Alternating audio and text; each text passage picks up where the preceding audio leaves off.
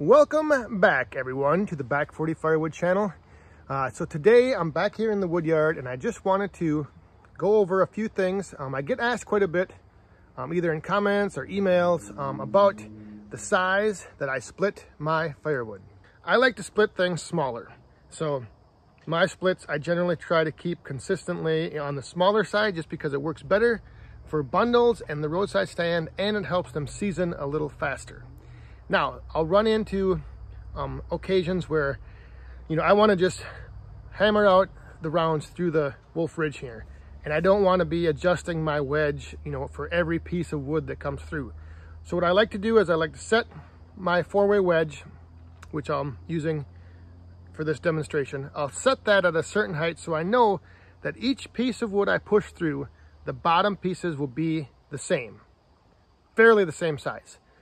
Now the top pieces, that's where, they just get split in half. So what I've done, I kind of started doing this a while back, and it took me a while to get used to, but I'll show you in a bit. If you offset your round, you can end up with, a nice consistent split for 3 of them, and then your one other piece that remains will be a little bit bigger, but you can send that through and kind of, like I said, maintain your consistency in your sizes. This also works with just a single wedge. If you sometimes, instead of splitting a round in half, you try to split it in thirds and then split those thirds in half, you might end up with a little more consistency in your sizes, if that's what you're looking for and if that matters to you. A lot of times I'll see people with either a single or a 4-way wedge, and they'll especially with the vertical split, they'll have pieces that they're always centered on that vertical wedge, and then you end up with, sometimes if, let's say you're using a single wedge and you split a round in half, and then you take those halves and split them again, the fourths end up being almost too small and the halves are almost too big. So if you offset the round to begin with, split one, shave one side off, what you're left with then split in half becomes, the pieces that the size you want. But anyway, I'll just show you quick here. I got 4 rounds ready, so here you go. All right, so what I'm talking about here is like these 2 pieces. If I split these right down the center with the 4-way, they're gonna probably give me 4 pieces that are the perfect size for what I want. These 2 pieces, however, if I split them down the center, horizontally and vertically, those splits might be a little bit bigger than what I want. So what you can do is, and I'll show you here in a second, but you can actually line up your piece of wood off center. And by lining it up a little off center, you'll end up with one piece up here in the corner that's a little bigger, and then you just split that in half again, and you'll end up with actually 5 pieces that are more the size you might want. Now, like I said, this is the size that works for me. Your size might be a little different. But if you take like bigger rounds like that, you can do the same thing, where you can split off center for your first time through, take the one corner and then hit that again. It will give you a nice size split. So I'm gonna run these 2 with the 4-way regular. I'm gonna do the same with that one, and then this one I'm gonna offset, and you'll see the results.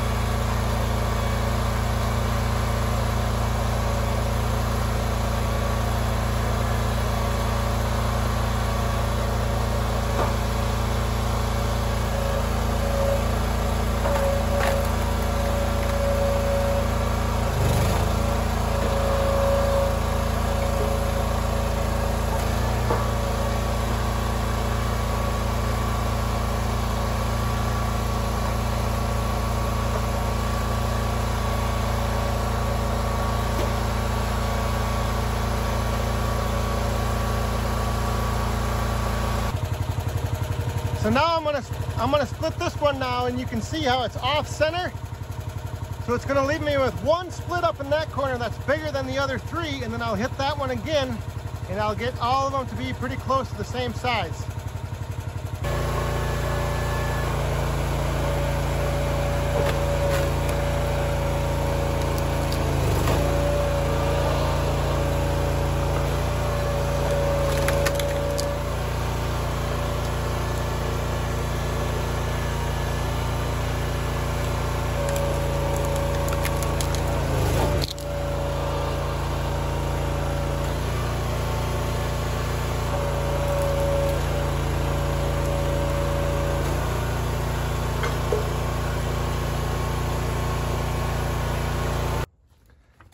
Okay, so here we have that first piece that we split centered down the, down the center vertically and horizontally. We got 4 pieces out of it. You can see that the 2 from the bottom side of the wedge, they're about the same size, but then these 2 are a little bit bigger. So you don't have quite this consistent size with those 4 pieces. Now when we split that off center piece, you can see we do have one that's a little bit bigger than the other. We have a smaller one, and these are about the same consistent size as the first 2 that we pushed through, and then that one's a little bit bigger. But those were the pieces from the first 2 pieces that I split with the 4-way. And if I put those up on top of here, let me just stack these up. So there are the first 2 pieces that we split that were a little bit smaller in diameter. You can see those splits up there, and then that bigger diameter piece that we split off center, you can see on the bottom, by splitting that one, by splitting it off center and getting those 4 pieces that are kind of about the same, they match pretty well with that, with the consistency and the size of the first 2. So, and I mean, those pieces, they're not bad, they're just a little bit bigger, but you can see here, your mix is more consistent in your splits. So not that this is a huge deal or anything to really be that overly concerned with, but sometimes though when you're splitting, if you have that smaller diameter wood and you just keep everything centered, you might end up with, a good bit of wood that's a little bit bigger than we want. So the solution for that, if you see that size diameter that's a little bit bigger and you've got your 4-way or even your single, like you can offset that first split. Don't have it centered up, offset it, get one pass through with the size you want, and then what's left, send through again, and you end up with one more piece. So that's the other advantage. You take one round and you get 5 pieces out of it instead of 4.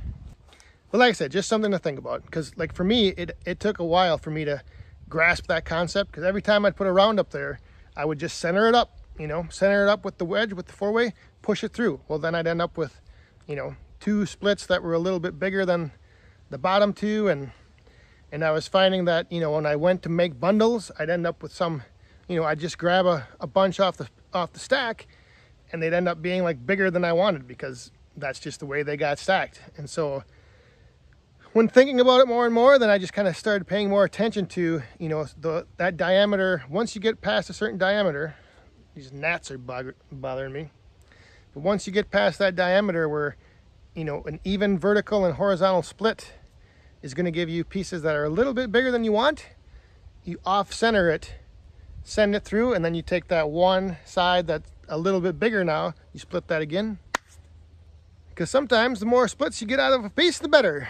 Speaking of which, now I'm going to put on this 6-way wedge and hammer through the rest of these rounds on the ground. So even with the 6-way, sometimes I'll offset my round on the wedge, just because then that way I'll get a little bigger split off one side of it, and I'll send those through again to get it down to the size I want. It might not be no crossroad, but it's sure enough for far. Like left to LA or right to New York. Like stepping on the gas or taking it real slow. Feels like I'm spinning down the middle. Don't know which way to go.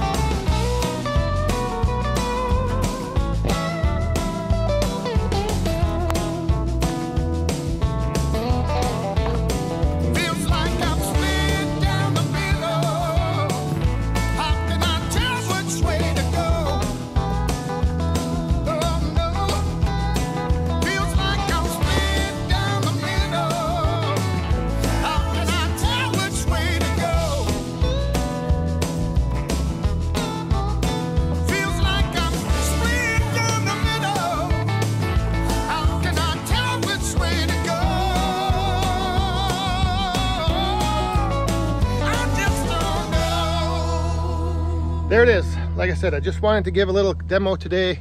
As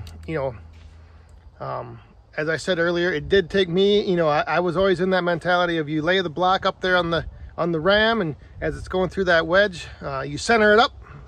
But sometimes if like I said, if I have my 4-way set and I'm not going to move it, I just want to send the rounds through, because that way I keep my bottom splits consistent. If the diameter of the round starts going up, I'll offset it on that center split, and then I'll end up with one corner or the one side top a little bit bigger.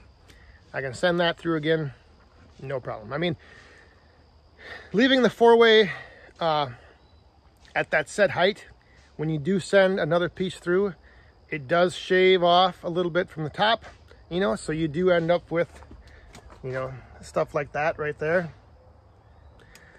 So I hope you guys enjoyed. Like I said, just something a little different, nothing that's, just something to think about. When you do have that one, your diameter of wood, you don't have to always split dead center. Offset it a little bit, and you get one nice size, and then the remaining piece you send through again, and you end up with, like if you see on this wood pile over here. So if you look at this stack of wood here that I just split and stacked up, you can see the split sizes, they're all pretty consistent. By offsetting my first initial pass through the wedge from being off center, I was able to control my split size a little bit better. So like I said, that's what I was going for splitting today. It's just something to keep in mind if you're splitting and you're trying to keep your split sizes consistent, but your rounds are not.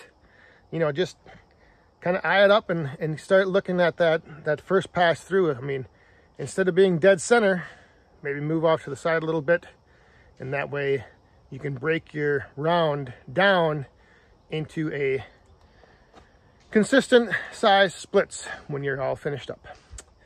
So again, thanks for watching. I hope you guys enjoyed. We'll see you next time. Stay safe, have fun, and be cool.